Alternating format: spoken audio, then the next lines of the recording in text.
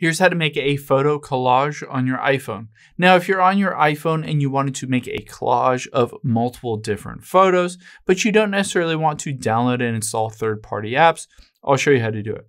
Now, what I'm going to use is the Shortcuts app. This comes pre-installed on your iPhone. It's an Apple app. If you don't necessarily see it there, just go over to your library and just search for Shortcuts. Now, I'm going to open up the Shortcuts app here. And once I'm on here, I'm going to tap on Gallery at the bottom right. And on here, let's just search for photo. And you can see at the very top is photo grid. I can tap on it and let's hit add shortcut here. And we'll hit cancel and tap on shortcuts at the bottom left. And you can see now it has added your shortcuts for the photo grid. So I can tap on it. And now all it does is it brings up my photo gallery. And I can choose some images. Let's say, let's choose that one as well. And just hit add. And just like this, it automatically puts it in a collage. You can see, I see the collage. I can tap the share button at the bottom left.